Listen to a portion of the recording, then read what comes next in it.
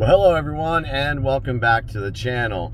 I wanted to discuss with you guys today something that's been on my mind for about 3 or 4 days now.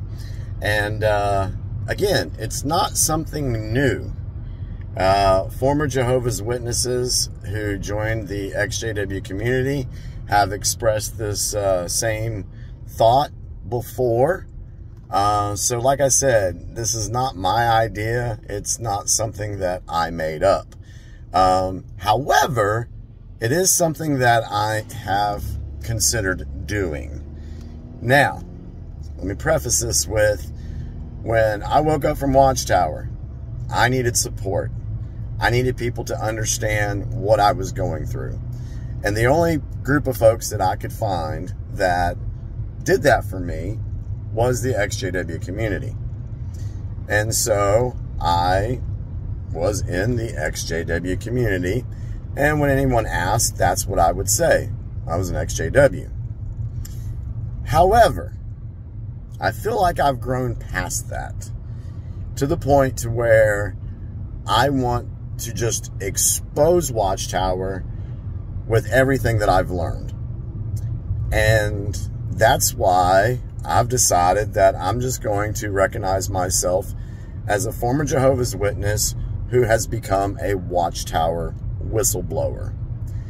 And that is my main goal. I don't need to be in the XJW community for support anymore. I have made a lot of friends in the community. People that I would consider real brothers, real sisters to me, real friends.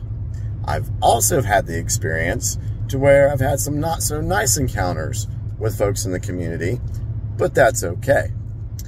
So when people mention the XJW community, you know, a lot of people's first thoughts are, yes, this is a wonderful community. It helps a lot of people, which it does. But it also has some negative connotations to it.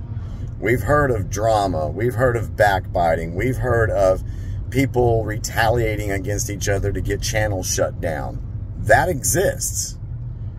So for me, I don't want to be recognized like that anymore.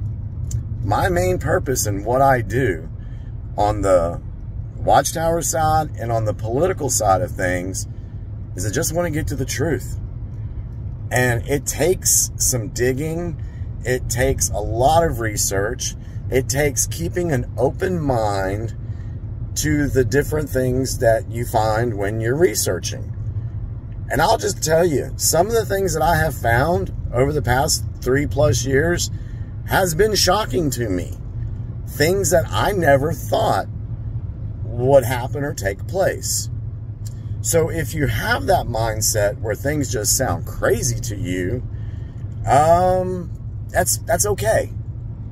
I would just say, keep digging. Trust your intuition. And you'll be surprised at what you find out. And you'll be surprised at how evil things have been set up around us to control us, to divide us, to manipulate us, to use us. So, like I said, I'm going to be a Watchtower whistleblower. And I'm going to work on some things to where I can pull those folks who are mainly interested in finding out different ways to where we can expose Watchtower in a public forum. That needs to happen. If you think about it, like Selena said, if you know the playbook, you can build a defense. So here's the thing.